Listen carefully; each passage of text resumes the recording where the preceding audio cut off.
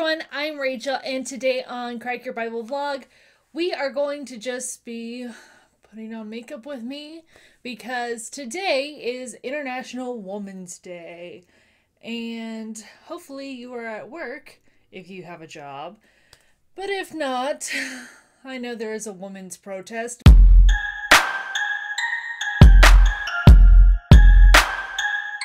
I am filming from my beauty room slash craft room, I guess. I don't know. It's a really weird small room. It has no purpose. And I got an estimate for cabinets because this used to be blank. I put up these shelves myself just to store all my craft stuff, my sewing stuff. And it looks terrible. So I wanted to get shelving put in where it's like closed. But it's over $2,000 just for this and some stuff down here. But anyway, what are we going to talk about? Well, International Women's Day, right? So, a day without a woman protest is going on all around the world. I want to show you something really quick. So, this is my foundation color normally. Is that light? Cool? I can't see what I'm even filming. But on camera now, I am having to use this very dark, it's 210, you can't see because it's covered in clearance labels because that's how I shop. 210, pretty dark. That's what I have to wear on screen now because I've noticed that my face is blown out and I look like a ghost. So I got something that's like 32 shades darker than my ghost white skin so that I don't look blown out. So as you can see, I don't have great skin. Like freckles and all of this. This is from sleeping one day in makeup 4 days ago. So... anyway, now if you watched Monday's video about the curse on Eve, look how dark that is. I only have one of my studio lights in here. Just because this is such a small room, I couldn't bring all 3 studio lights in. So anyway, doesn't it look silly? So anyway, if you watched Monday's video about the curse on Eve, you remember that God said that woman's desire is going to be for her husband and he's going to rule over her. Now, just to let you know, my mirror is literally right here. So that's why I'm looking down. So Eve is going to desire her husband's position within God's hierarchy as the ruler of the family. And she's going to really pine after men. But she is going to want his position. But she's not going to get it. Man will rule over her. Because remember, she wanted to be like God. I seriously have to go all the way down to my chest when I do this because it's so dark. Now, International Women's Day today, well, actually when I film it, it will be today, but today is Tuesday. International Women's Day is having a protest where it's all the women are supposed to forego shopping and eating out and going to work so that people could see the impact that women make on the economy and schools and doctors' offices. But this is more just like satanic garbage because the powers that be want you to turn against each other so that you're not focused on the real issue, which is Satan. You don't see your real adversary because you think that it's men who are out to get you and not Satan. So I just keep seeing the media report about like, oh, women make 70 something cents compared to men, even though that's been debunked like a billion times. Look how far down I had to do this.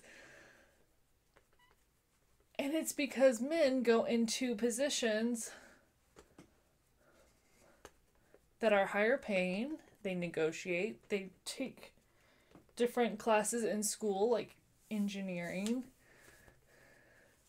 compared to women.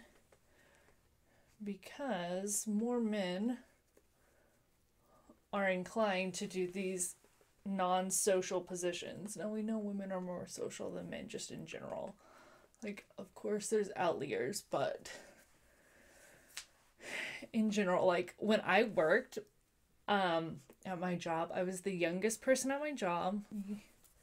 Do this. So, anyway, we had to be open 24 hours a day. And it was always the women, especially the women who had children. And it wasn't the women with little children. It was the women with like adult children or teenage children that were doing this. But you could always count on them being off for spring break, Christmas. Now, because I was single at the time, and even when I was dating my husband, I worked every Christmas, but I worked graveyard. I worked Christmas Eve. But did these women that had children, were they working? No, they were off Halloween, Thanksgiving, spring break, summer vacation. So, even though I am a woman as well, I had no children. So these women were always gone. Oh, my kid has something at school. Oh, I gotta leave early. Oh, I gotta do this. Oh, I gotta do that. You didn't see the men doing that at work. I didn't do it because I didn't have kids. But maybe you get paid less because you're never at work. Everyone's leaving early to go to dentist appointments. Oh, my kid's sick. Oh, I gotta do this. Oh, I gotta do that. That's why you don't make very much money, because you're never working. Oh my God. It drove me crazy. And you know what? It's fine if you have kids, but don't be in a job where all of your coworkers have to pick up your slack because you decided that you wanted to have kids. Now, I don't have kids and I don't work. This is my new job that makes $0. So,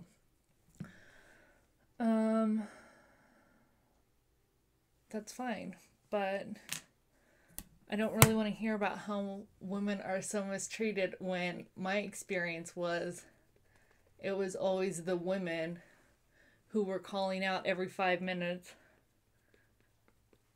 to go do something else other than work. But in general, it's these women who aren't doing a whole lot. Now, I see on the thing, like A Day Without Women, they're giving out statistics for like what women do.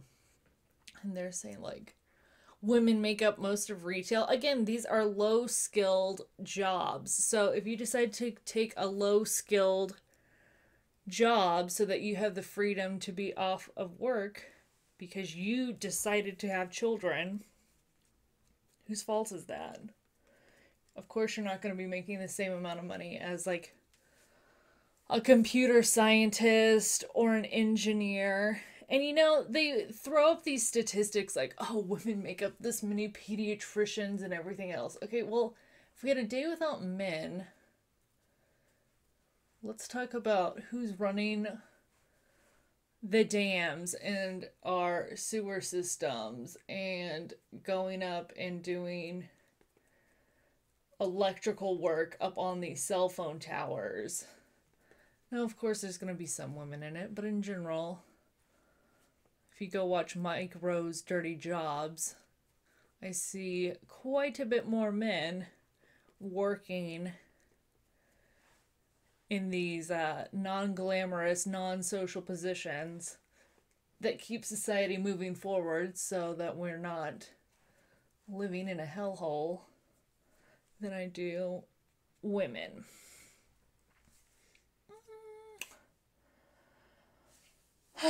But anyway, the thing is the powers that be want you to keep it focused on men versus women so that you don't notice that it's actually Satan running the show. Because men and women, they complement each other.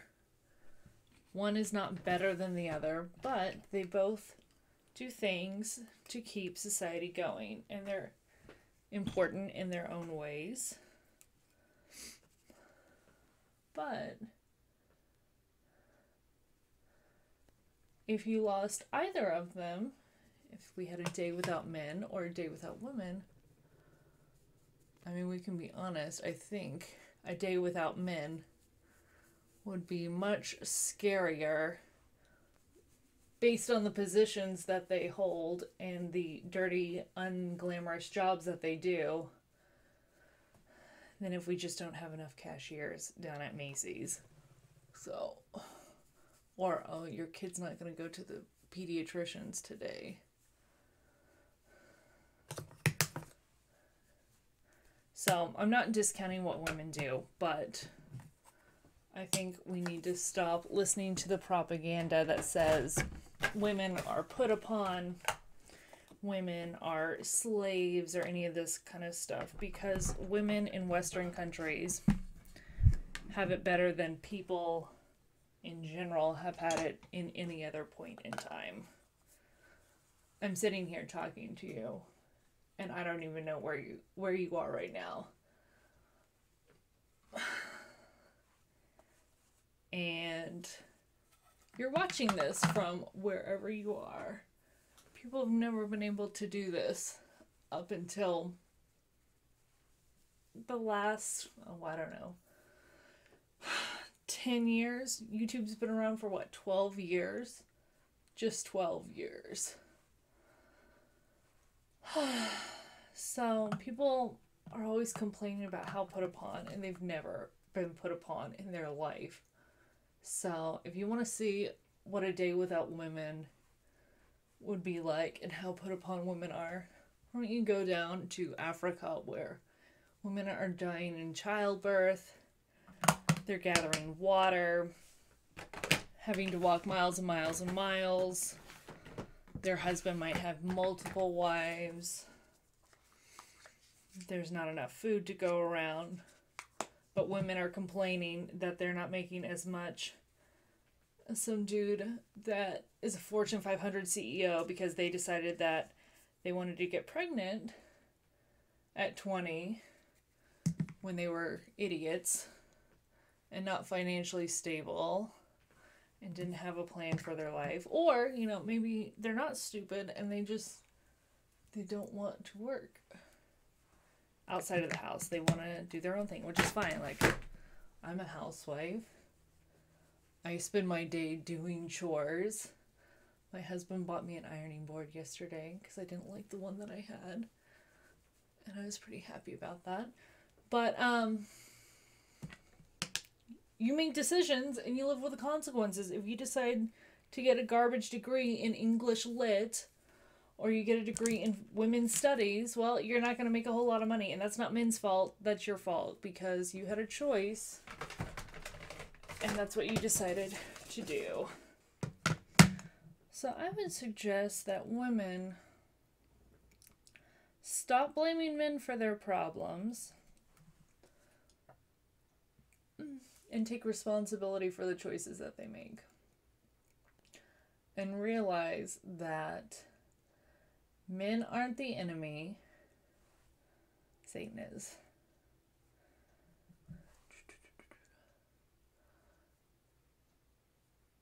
And when we stop fighting with each other and realize we're on the same team, we all just have different jobs to keep society functioning and running, life is a lot better. So,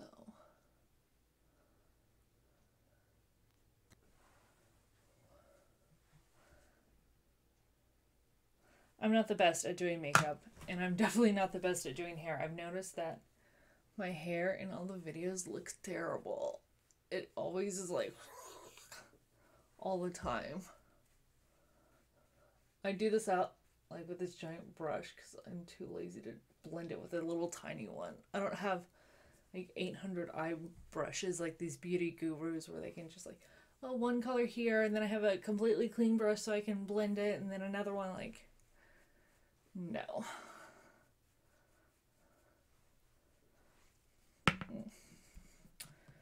But, I really wish women wouldn't buy into all this garbage that they're so put upon. Because women have it really good, actually, especially if you live in the West.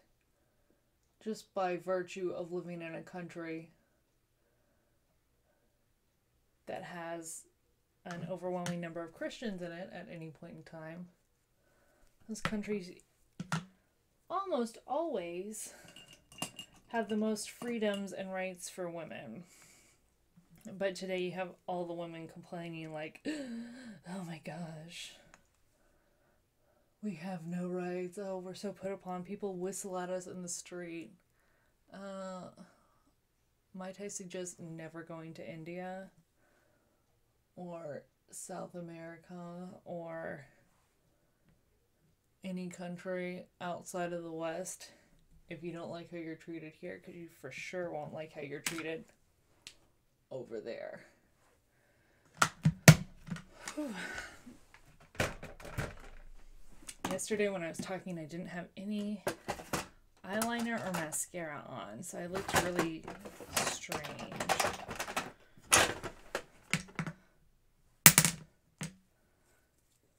This is like the best eyeliner. It's like 98 cents at Target. It's called Elf.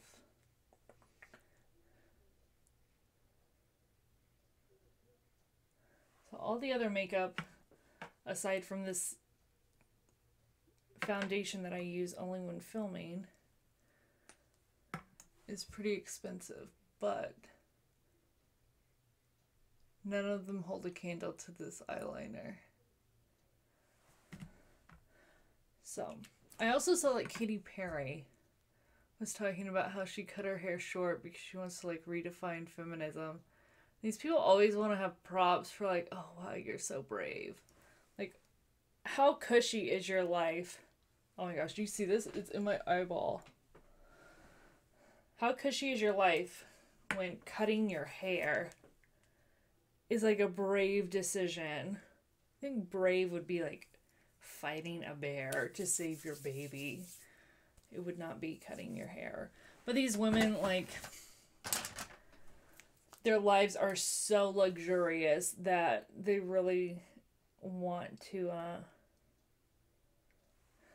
make up reasons for why they're doing things for women and they're not.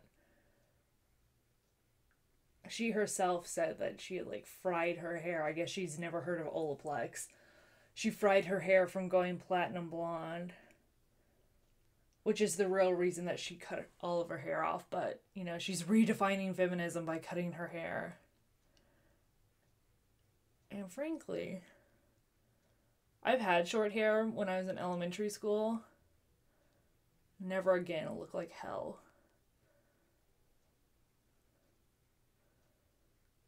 I don't know why women don't just like embrace the fact that we get to change our looks. Like, if you look like hell and you're a guy, you can't go around looking like Manny from YouTube. Manny MUA. Who's on, what is it, all the Maybelline commercials. Like, you'll look like you're a drag queen if you're a guy. People are gonna think that you're gay if you wear makeup. They don't think that if you're a woman. You can cover up any sort of bad acne. You can change your look. You can wear all this stuff, and people aren't going to care. And you get so much more leeway being a woman than you do as a man. But, well, women complain still that they're so put upon.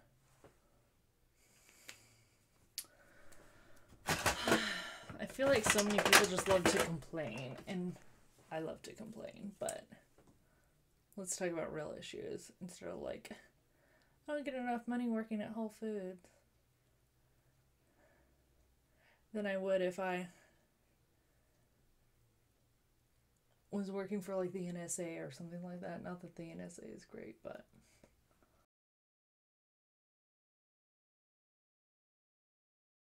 I will see you on Friday, and I will talk to you later. Bye.